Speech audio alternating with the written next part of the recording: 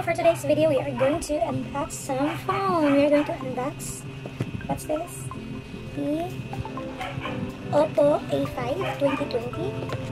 It was, the first release was September 2019. So this is the back space. This is only a demo phone.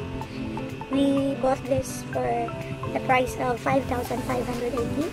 The original price is 10,000, worth of 10,000 also. We bought this half of the price. This is the demo phone, the Oppo A5 2020. So, it's 4 gig and 128 GB. So the color is mirror black. So this is the box.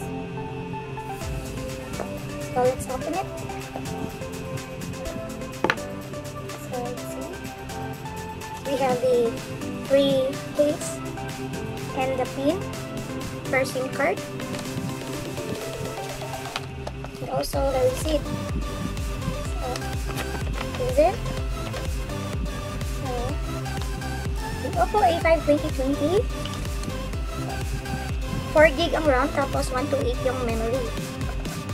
So this is it. Ano ba? This is now.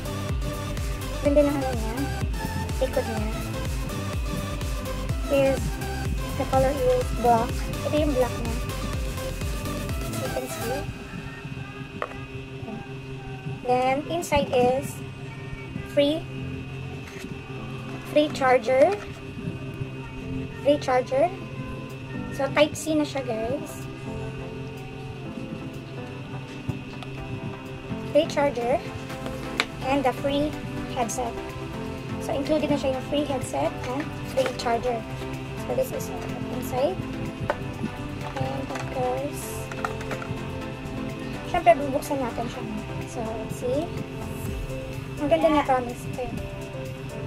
Ano niya, so you can see about the phone. So ito yung model niya.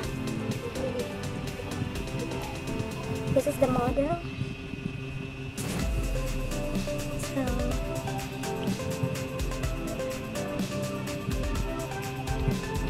the model. The RAM is 4 gig, processor is Qualcomm Snapdragon 665, Android version is 9, and the model is CPH1933. The memory is 128 na siya, so very affordable. Nakuha lang namin worth of 5K. The real price is sa mga store is 10,000 to. 128 na siya. Nakuha lang namin ng 5,000. We are lucky. Kasi syempre,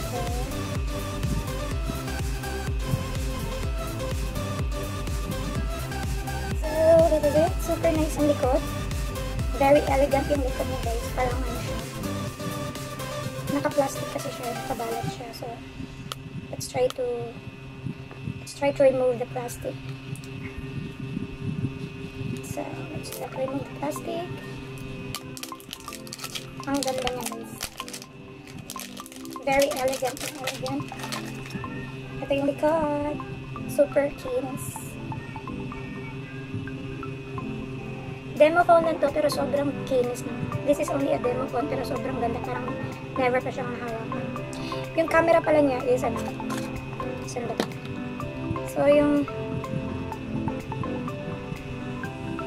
So ultra wide quad camera. So apat yung camera niya. Isa sa harap, tapos tatlo sa likod.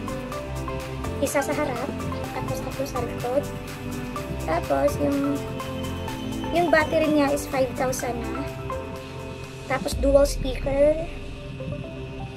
Yung camera sa front is 8 MP.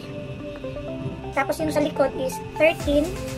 Tapos 2 and 2. So let's try natin yung camera niya. Yung sa likod. Yung sa likod. Try natin. Yung portrait. Ito yung puha na sa likod. Yung puha. Tapos yung sa front naman, front camera. Let's try to use the front camera.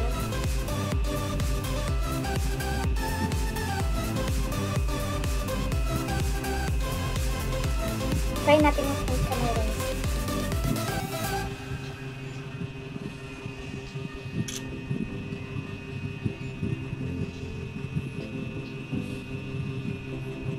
yung front camera niya, guys. This is the front camera, diba? This is the front camera. Ito yung kuha ng front camera. So, let's try the other image. Ito, front camera. So, ito yung front camera. I use the front camera. So, as in, sulit na sulit pag binili mo to. Sobrang ganda. Kasi, good for gaming also, no? Hindi siya naglalag. So, very affordable budget phone. You can try this.